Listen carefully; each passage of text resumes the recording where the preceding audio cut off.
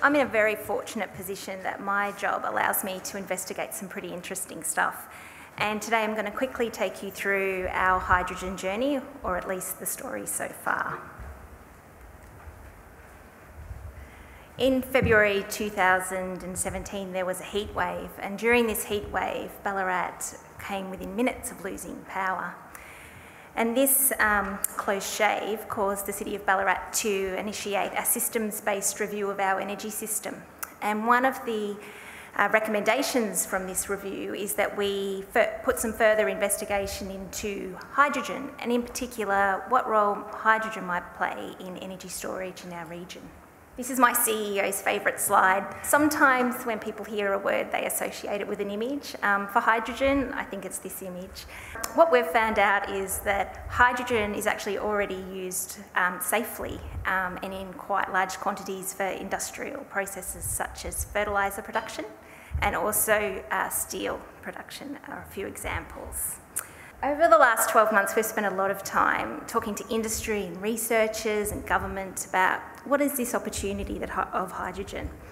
And we found out that currently a lot of hydrogen is being produced using gas. However, if we produce hydrogen using renewable energy, it can actually have a very low carbon emission, or in some cases zero carbon emissions. So for the City of Ballarat, our focus is on what opportunities can we find by producing hydrogen using renewable wind energy in particular, and also recycled water. We've found out that excess wind and solar energy can be used to produce hydrogen using a process called water electrolysis. Now, the industry like to call this power to gas. We've also found out that hydrogen is an extremely energy-dense gas, and it's versatile. And I think it's this versatility is why it provides so many opportunities for decarbonisation of economies. So it can be used on demand. It can be stored indefinitely. It can be used in a fuel cell to produce heat, like natural gas. It can also provide power to industry and households. It can be used in fuel cell powered vehicles. And as I already mentioned, it is already used as an industrial feedstock. Hydrogen is not a completely new thing, and our researchers found out that there are actually already a lot of pilot projects going along globally and in Australia. And when we talk to industry and researchers, they're telling us that the technology is proven and that they're ready to have some projects demonstrate the technology at scale. One thing hydrogen can be used for is powering transport. And as the industry tells us, hydrogen fuel cell technologies are ready to go now, particularly in the case of passenger vehicles and hydrogen buses. Industry also tell us that it really has some good applications for replacing heavy vehicle use. And there's a lot of research that's being undertaken in California in particular in relation to hydrogen fuel cell trucks. And my understanding is that they're due to be rolled out within 18 months. Last year, also, Alstom, who have a presence here in Ballarat, premiered the world's first hydrogen-powered passenger trains in Lower Saxony in Germany. So we see hydrogen as a real opportunity for regions, and this view was reiterated by some issues papers that were released as part of the National Hydrogen Strategy in June this year. We believe that renewable hydrogen can offer a practical way for regional economies to achieve carbon emission reductions.